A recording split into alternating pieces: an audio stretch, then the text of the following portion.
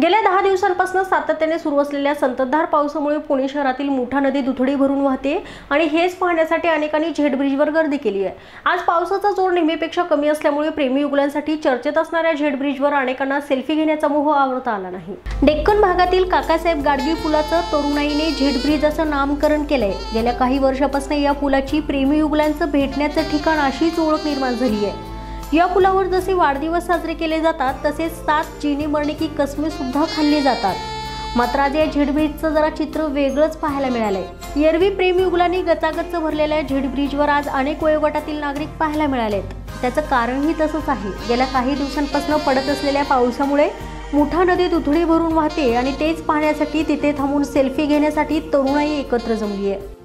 धरणाच्या पाणलोट क्षेत्रात मोठ्या प्रमाणात पाऊस झाल्यामुळे वरसगाव असेल, खडकवासला असेल, पानशेत असेल, सर्वच धरणं भरलेली आहेत। त्यामुळे हजारो क्युसेकने पाणी मुठा नदीत सोडण्यात आलेलं आहे। आपण पाहू शकता ही मुठा नदी आहे आणि या मुठा नदीत हजारो क्युसेकने पाणी सोडल्यामुळे बऱ्याच प्रमाणात पाणी आलेलं आहे आणि हे पाहण्यासाठी पुणेकर सुद्धा आलेले आहेत। जे प्रेमी युगलांचं हक्काचं ठिकाण आपण म्हणतो ते झेड ब्रिजवर सध्या मी आहे। पाहू शकता झेड ब्रिजवर कशा मोठ्या प्रमाणात गर्दी आहे। हजारो मुलं असतील, हजारो नागरिक असतील इथे आलेले आहेत। प्रत्येक वेळेस फक्त प्रेमी युगल या ठिकाणी बसलेले आपल्याला पाहायला मिळतात। मात्र आता पाऊस थोडासा ओसरलेला आहे आणि इथे प्रत्येक वयोगटातील मुलं असतील, मुली असतील किंवा प्रत्येक वयोगटातील लोक आलेले आहेत। आता आपल्यासोबत काही तरुण मुलं आहेत, ते सुद्धा पाणी पाहण्यासाठी आलेले आहेत। त्यांच्याकडून जाणून घेणार आहोत आपण ते त्यांच्या काय भावना आहेत। बऱ्याच दिवसातनं असा पाऊस आलेला आहे। हे मुठा नदीचं पाणी पाहायला तू आलेला आहेस आणि मुख्य म्हणजे तू झेड ब्रिजवर थांबलेला आहेस, काय वाटतं? बस काही नाही, आता खूप दिवसानंतर एवढा पाऊस पडला तर मग मजा येते। त्यामुळे आम्ही सगळे मित्र आलोय बघायला। आता एवढं पाणी कुठे बघायला मिळत नाही सहसा। 2 दिवसापासून कंटिन्यू पाऊस पडतो त्यामुळे छान वाटतं इथे। तुला काय वाटतं?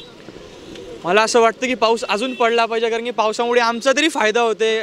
डीएमने कॉलेजेसला आणि स्कूल्सला सुट्ट्या डिक्लेअर करून दिल्या आहे आणि एक्साइटमेंट पण होते, कारण की मी खानदेशातला आहे आणि आमच्या खानदेशात असला पाऊस नाही बघायला भेटत। तर तुम्ही बघू शकतात की पावसाने इथं पूर्ण मी म्हणू शकतो की अख्खं पूर्ण पावसात जाण्याची शक्यता आहे।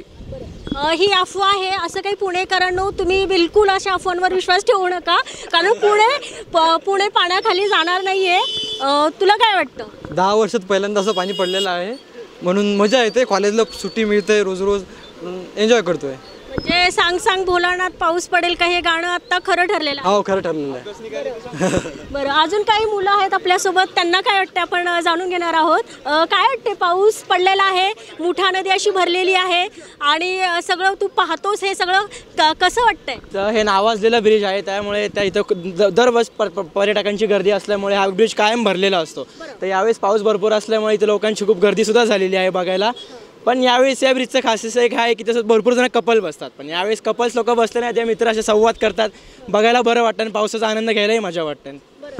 कपल्स बसतं, तुला कसं माहिती? तू येतोस? हो, हे आमचं नेहमीचं ठिकाण असल्यामुळे आम्हाला बरंचसं माहीत आहे आणि त्यामुळे म्हणजे नाही का मित्रांबरोबर बसणं, कपल्सबरोबर बसणं ही गोष्ट वेगळीच आहे। आज मित्रांसोबत तुला खूप धमाल करावीशी वाटते आणि तू धमाल करतोय? हो, मी करतोच आहे। पावसामुळे फक्त जी वाट बघतोय यायची, म्हणून थांबलोय त्यासाठी।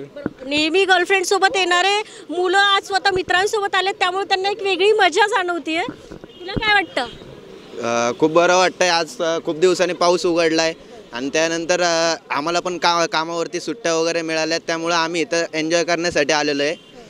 आता खूप दिवसांनी आता असा पाऊस 10 वर्षांनी बघायला भेटलेला आहे। आम्हाला फक्त एकच गोष्ट बोलूशी वाटेल की पाऊस थांबला पाहिजे, आनंद झाला पाहिजे। फक्त आता कसे बाप्पा आपले येत आहेत, काही दिवसांच्या अंतरावर येऊन थांबलेला आहेत, फक्त पाऊस त्यावेळेस नाही पडला ही गोष्ट महत्त्वाची आहे। पाऊस थांबला पाहिजे, गोरगरिबांची हाल नाही झाले पाहिजे, एवढंच म्हणू शकतो। आपण पाहिलं की पाऊस थोडासा ओसरलाय, तर या ओसरल्यानंतर पाऊस बरेच मुलं असतील, मुली असतील, बरेच पुणेकर नागरिक म्हणूयात आपण झेड ब्रिजवर आलेले आहेत आणि आत्ताच आपल्याला या युवकाने सांगितल्याप्रमाणे की नेहमी कपल्सचं हक्काचं ठिकाण असणारं झेड ब्रिज आज पूर्ण वयोगटातील लोकांनी भरलेलं पाहायला मिळतंय। कॅमेरामॅन विवेक भालेरावसह मी शनाया, दिनमन न्यूज, पुणे।